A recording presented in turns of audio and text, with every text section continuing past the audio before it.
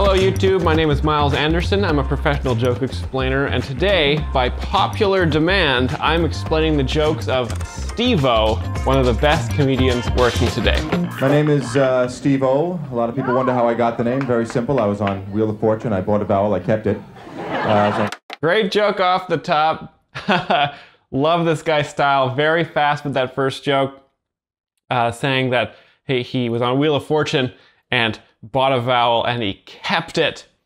That is a reference to the very popular show Wheel of Fortune, which has been on the air in America for about 125 years, I think as of last year. And on that show, you buy letters and have the chance to win various motorhomes and barbecue packages. So very funny joke, very funny reference, and it makes fun of his name and the show at the same time. Very tight, clean joke there. No, it's my real name, actually. It's my real name. I got it at birth. Before that, I was embryo. Wordplay joke, Steve-O. Before that, he was embryo. So two great name jokes off the top. Ow, fuck. It was a pleasure to be in Houston. I spent like the last 12 hours on US 45, and boy, is my middle finger tired. Cut to the funny cowboys. So they are in Texas, and most men, 9 out of 10 guys, wear cowboy hats in Texas. Of course, you know, there's 10% of the male population that doesn't wear cowboy hats in Texas, and they are simply travelers on their way through Texas to other parts of the United States. Great joke there about the road system in Texas as well. So good local stuff.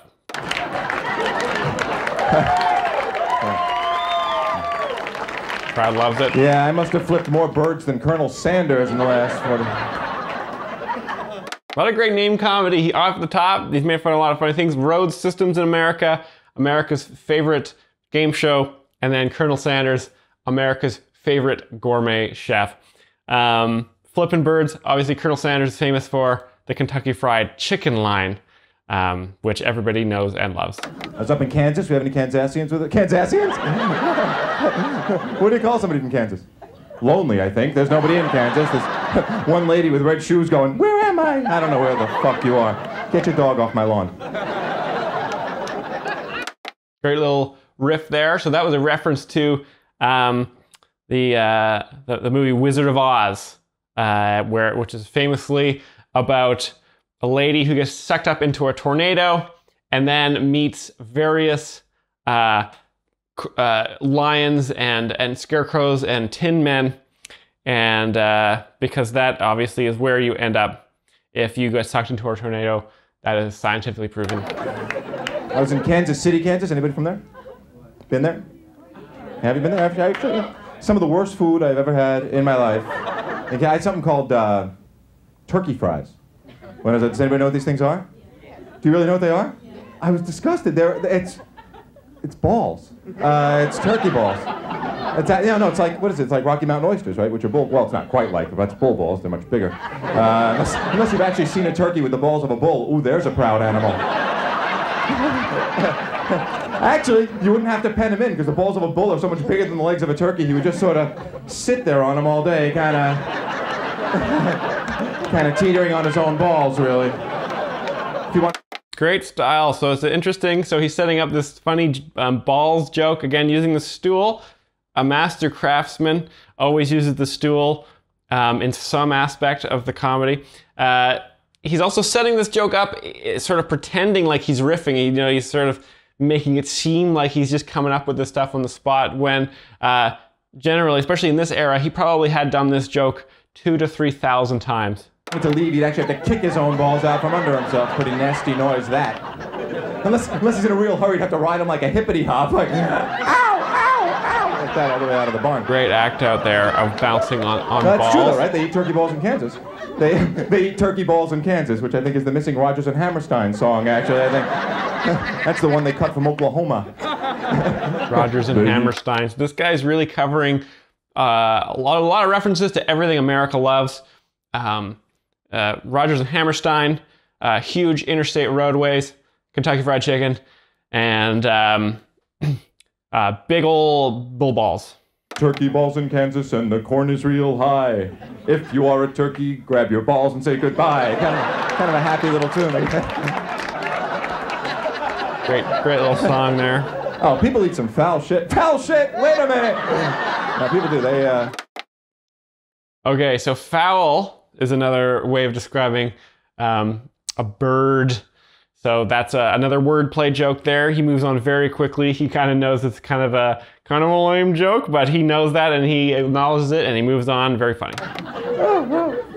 no, they do. I was down in Florida. How about native Floridians with us? Anybody from Florida? They put, are you really? Now they put cat in the Chinese food down there.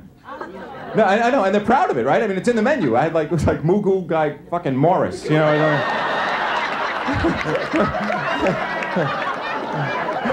Kindly get the chopstick out of my ass. It's pretty tasty. I don't understand that joke, but the crowd laughed, which is very funny. So I am also amused by that.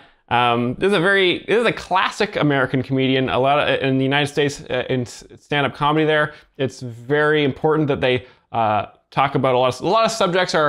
You guys are all from America. Have you ever been to different parts of America? Do you ever do things that are known in America? So Americans love that. I tried it, but a half an hour later, I licked my body clean, and then I coughed up a fur ball, and then I climbed up on the fridge and took a nap. People do cruel shit to animals. I'm a cat owner myself. You have cat owners? Yeah. Kitties? Yeah? Is that right?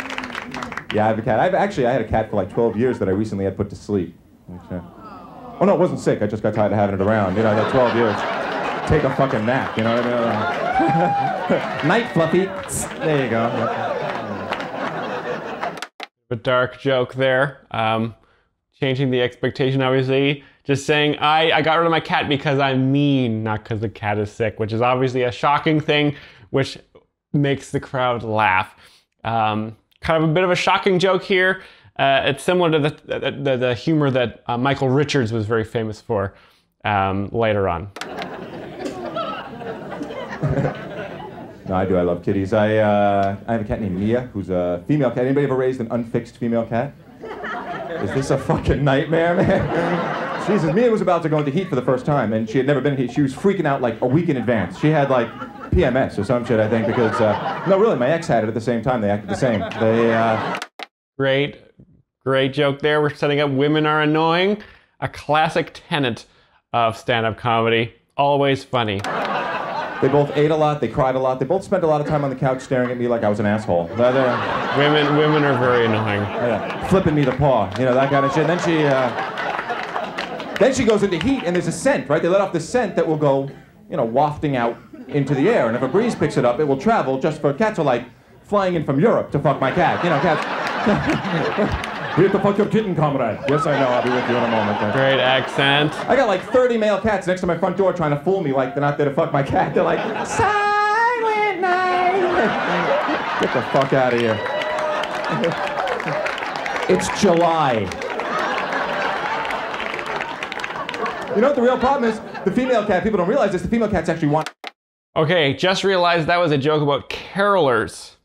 So traditionally, I suppose in the United States, people gather outside your door and sing Christmas carols. So his joke was that the cats were pretending to be carolers. Steve-O is so fast and I am so slow. I am almost not capable of understanding all this humor all at the same time. He tells about one joke every 1.5 seconds and I can't process them that fast. I'm doing my best here. Laid. Yeah, everybody thinks the male cats are trying to get in, the female's trying to get laid. I had like 50 male cats wandering around my front yard. Mia's in the picture window taunting them. She's like...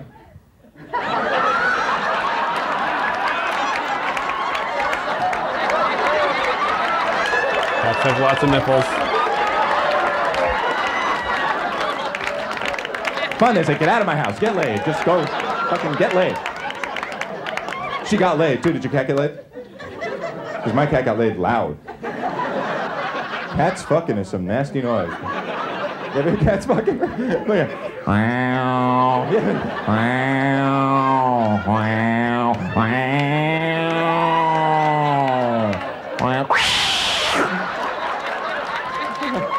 at Great act out there of a cat having sex. Very funny scene. If you've ever seen it, it's very, very funny. I live on a ground floor apartment, and I often hear cats fucking in my alley all night long. It gets quite bad sometimes, and I have to turn on my fan really loud. But it is always funny. I always do laugh. Well, you can't miss it. They fuck right under your window. They know what they're doing. I listened to you for 3 months. Check this out. Great accent. Do you know why they make that noise? Do you know why they make horrible noise when they fuck? This is true. This is why cats make horrible noise when they fuck. By Steve-O. It's a little dissertation. Okay. When a male cat inserts himself his entire body is inserted into the female cat. He has to streamline his body in Vaseline. He picks up speed across the yard. Gone. You have no idea where he went. Funny image you know there, he's but up there because of course the female. Have a whole cat going inside of another cat's cat vagina. Very funny. Has 2 tails. That's kind of a giveaway. You just have to pull that bottom tail. Meow. You're lucky I got you out of there. I don't know, right? When he inserts his little cat penis into the, say a little cat penis, what the hell do I know? It could be a fucking enormous cat penis, I have no idea. I could have some mandingo cat swinging into my yard. Wow. Never actually seen a cat penis, frankly. Seen a dog penis, but who hasn't? I'm not sure what a mandingo cat is, but I assume that is of this era, something I guess is a cat with a big pee-pee. Again, there's a lot of these jokes are very funny scenes. Right now, there's a funny cat scene, cats having sex. Very, very funny to imagine and hear. So that's sort of the main joke here. Dogs want you to see their penis. You walk into the kitchen, the dog's fucking a chair, he doesn't miss a stroke. He's happy to see you. He's like, how about that, huh? Yeah. Can I have some water? I'm done fucking this chair. I think I could use a good chair, by the way. Very nice. The dogs don't normally talk, so that joke there is just imagining the funny scene of a dog talking and showing his balls. I love the style of Steve-O. You know, again, he's really good at pretending like he's just thinking of these things off the top of his head. A little bit of fast crowd interaction. But obviously this is all very, very well rehearsed. He knows what he's going to say beforehand. I totally understand this. It's very, very funny. And also something I do, you know, every conversation I have with people in my life has been pre-rehearsed by me in my head. I know exactly what I'm going to say if they say something, and if they say something different, I've already thought of exactly what I would say back anyway. So it's a great way to do comedy. It's a great way to go through life to avoid any sort of conflict.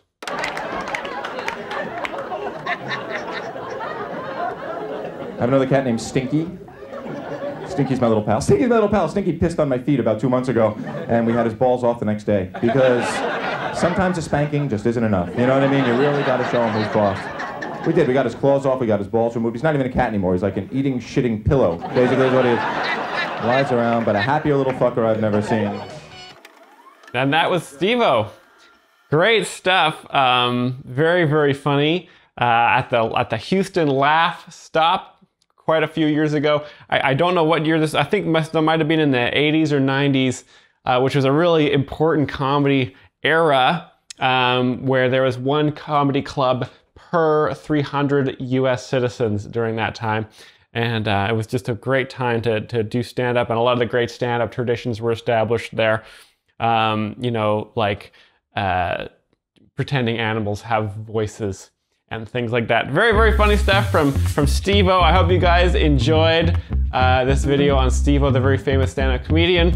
If you guys like this video, please like and subscribe for more. And check out our new Discord channel we have.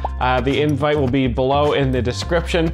I'm always in that Discord, reading all the posts and occasionally getting brave enough to post myself. So check that out, and please like and subscribe, slam that bell icon, and if you guys want to see more Steve-O videos, let me know. Thanks so much for watching, guys. See you in the next one.